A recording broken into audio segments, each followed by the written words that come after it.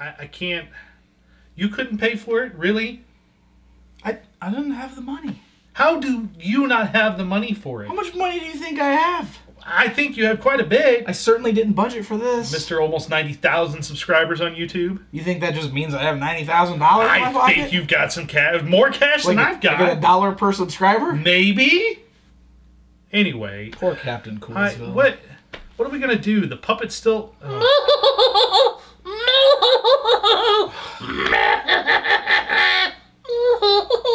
Yeah, no, we get it. Yeah, no, we get it. You got away with it. That's great. Yeah. That was my friend. Get off me. That was my friend. You two should be very careful. No, what? No! Ah. He's rubbing on me. I hate that you got away with that. What is the smell of terror and despair? There's a little of that. Ugh. I think he's right. Meh! Stupid bum. Meh!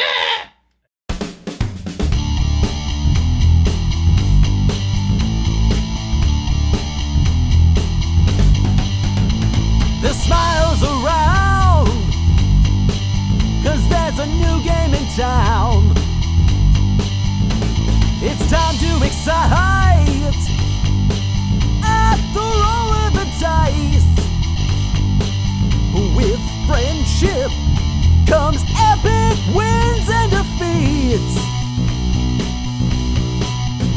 It's a land of adventure with board.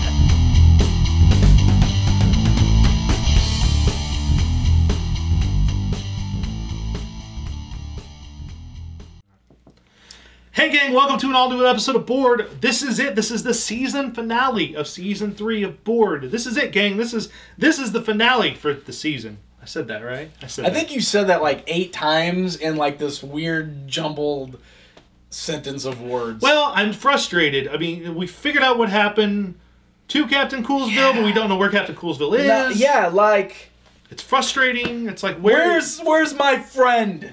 I know. I'm sorry.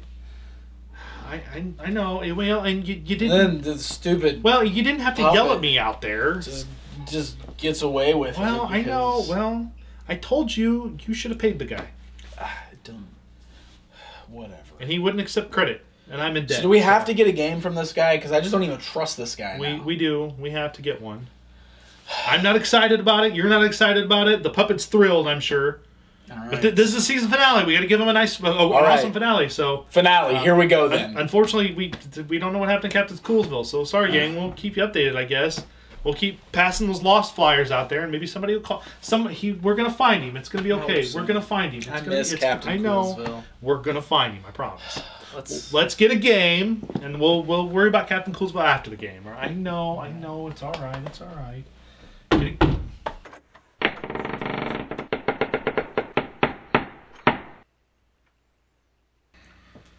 What's up? What's up? What's up? I don't even want to talk to you. What? I don't want to talk to you. Yeah, I'm really not in the mood. Do we have to do this today? What's the matter, guys? Still don't know what happened to your Captain Coolsville. You keep his name out of your mouth. You keep his name out of your mouth. Wow. I'll do it. Get him, choke him. Chance to save Han. What? No. Han? What? Nothing. What? Sorry, do you guys want a game? Fine, give us a game. Oh, how appropriate. Oh. Ghost. That is not funny. That is not funny. It's very funny. Alright. Bye bye. See ya.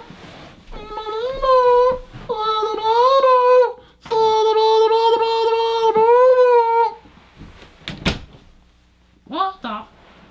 That not about to happen.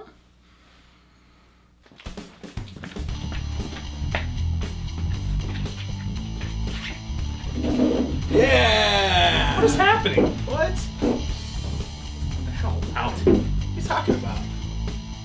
You had a perfect way to get in. Ghosts. Ghosts. You know, I'm still upset that Ghosts. you're way too happy with the fact that we still don't know what happened to Captain Coolsville. And Puppet Devall was like, "Oh, Ghost, how appropriate!" Oh yeah. Why did you bring it back up? I'm sorry. I'm still Captain angry. Coolsville okay? Yes. Good. Whew. I was worried. I've been worried. Ghosts. Ghosts from Milton Bradley. They have a lot of Milton Bradley games this season.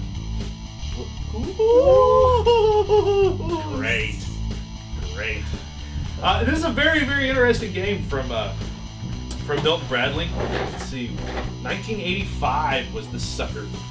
Don't be fooled by the ghouls is what it says on the back. Don't be fooled by the ghouls. But the game's called Ghosts. Why would they use ghouls when it's called Ghosts?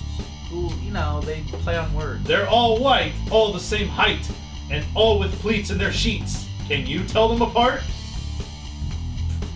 16 sneaky ghosts are ready to play a game of escape and capture with you. I've never played escape and capture. It's like hide and seek. Oh, Except there's capture. oh, weird. If half are nasty and half are nice, and all of them look exactly alike, can you capture the good-spirited among them? Hidden colored dots identify the ghosts as good or bad, but neither you nor your opponent sees each other's dots, so it's guess who on every move. But often and guess well to win. Ghosts, the sneakiest, creepiest fake-out game ever. And they glow too! It says that real big at the bottom. ... And they glow too! The pawns shine in the dark for an extra special ghostly glow. Well, shouldn't we be playing this in the dark then? Turn the lights off. That wouldn't be... You wouldn't be able to see anything. Well, we'd be able to see them because they're glowing. I love the box art on the front of the box, by the way. The- that you just threw on the ground. The creepy, It looks like Ghostbusters. it does. It's really cool. It looks like the subway ghost. Kinda. The yellow one, Yeah. Chasing Blue Slimer. Which is about right because this would have came out right after Ghostbusters. It's awesome. I like it.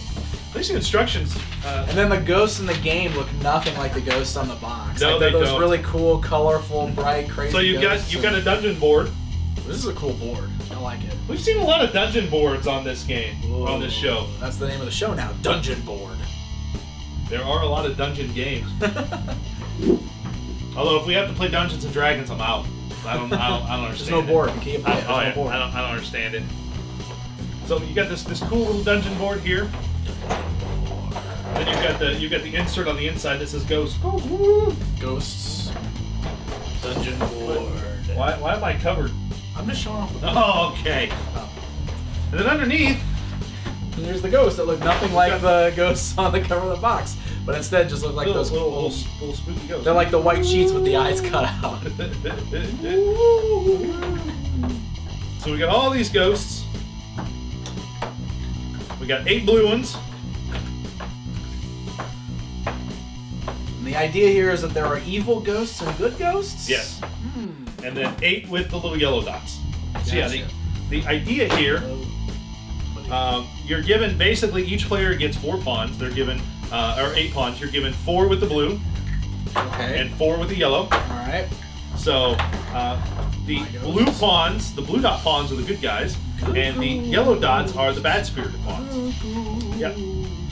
And the placement here is pretty. It's important that neither one of us ever know what type of spirit is good or what type is bad. So it's the setup is pretty simple here. It's really easy. You can set up your characters. These little side sections here are doors. So you've got these little spaces here on the sides with arrows that are doors. Gotcha. Okay. You can't put Kind of any like Pac-Man. Right. You can't put any of they can't start on the doors, but they can start on the 8 spaces alongside the door, and then you would set them up, mix them up a little bit. So are we never turning know. the board so that we your will, pieces yeah, go because this way? this won't be the final set. Right. Right. But this is how we would set it up. So Yes. like that way you can't see which ones I'm putting out. Correct. Gotcha. Yeah. And that's pretty much the board setup. It's really easy to set this game up. It's really simple, and it's pretty simple to play too. So let's take a look at what the gameplay entails in this one, awesome. and we'll haunt your dreams with ghosts. See, that's way scarier. It's way scarier than.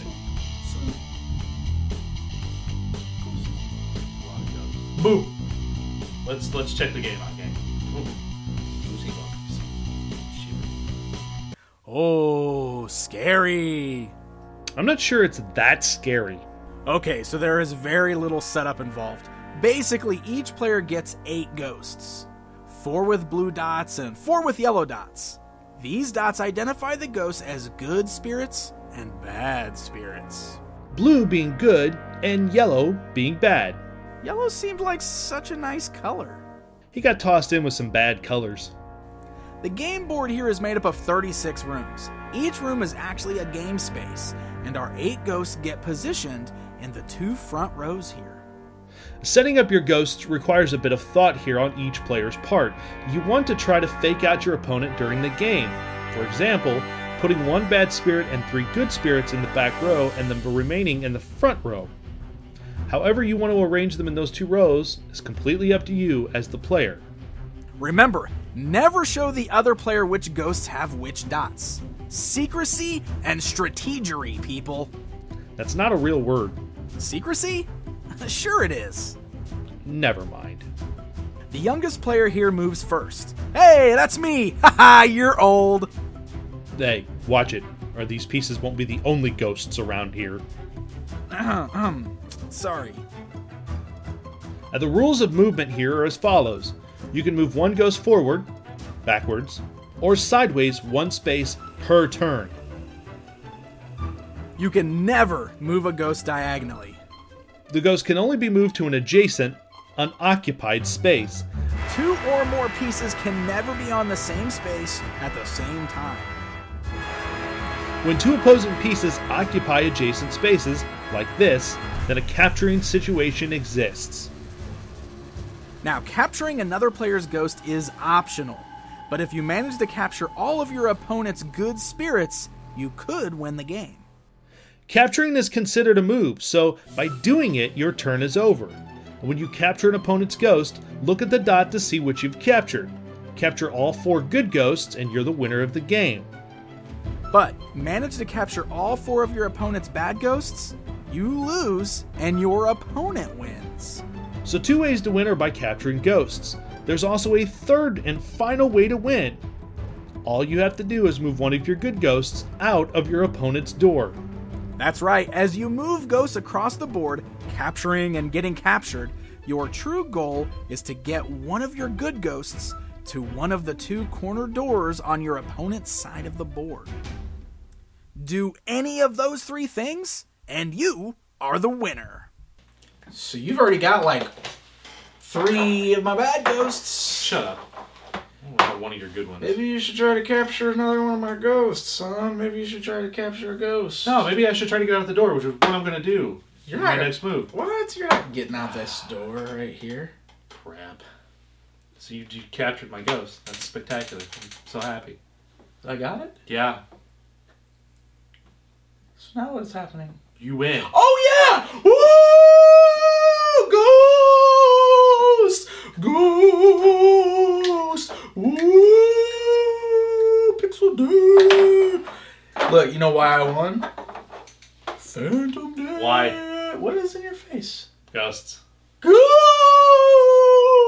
You gotta say it with more inflection so people like understand the name of it. There you go. Oh yes, ghosts! Oh my ghosty takers! What? No. Because the name of the game is Ghost with an exclamation point. Grim Grinning Ghosts come out through social lives. There you go. I like that. FYI, I win. I just wanted to make sure you didn't forget. No, I didn't. I didn't forget at all. I did not forget. Ghosts is a very interesting strategy game, and the fact that that all the pieces glow in the dark.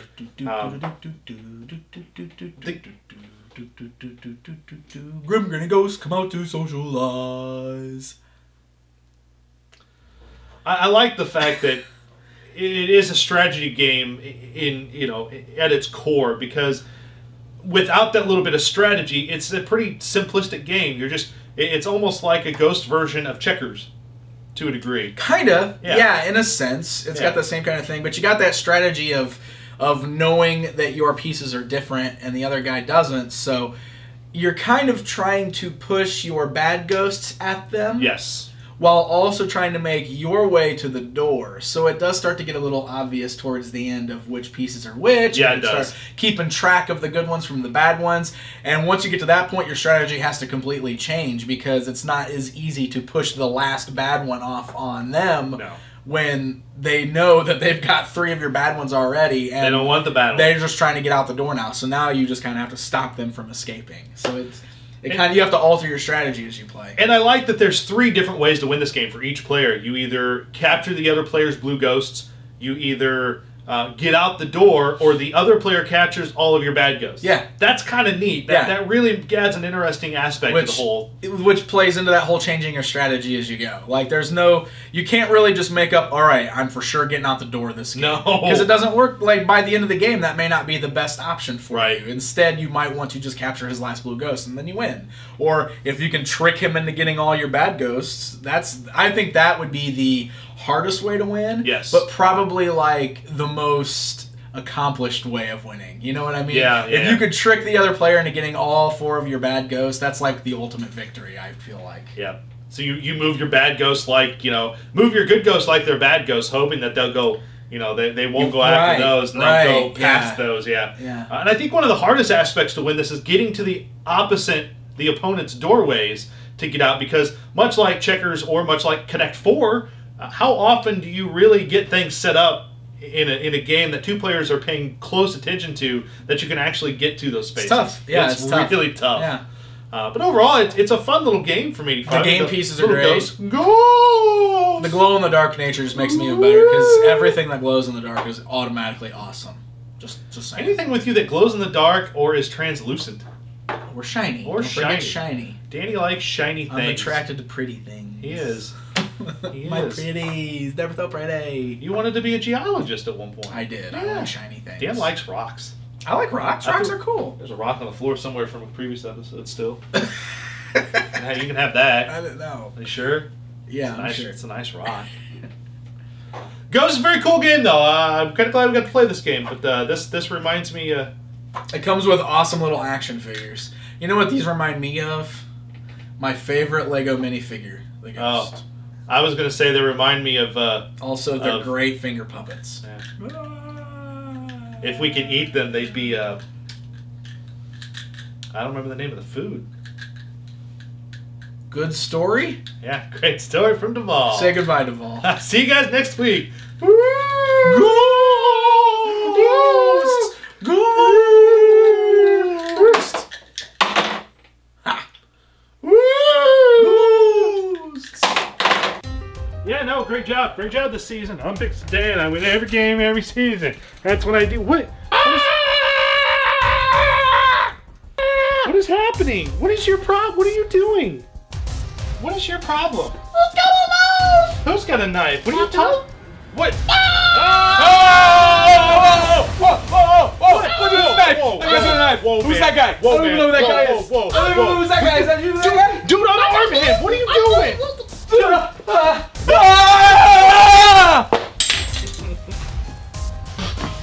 Oh yeah? Ah! Captain Coolsville? He tried to bite me! He tried to bite me! He tried to bite me!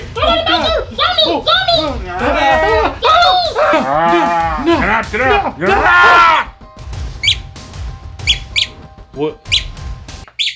Dude, he doesn't have any teeth. And he has a squeaker in his head. Captain Coolsville.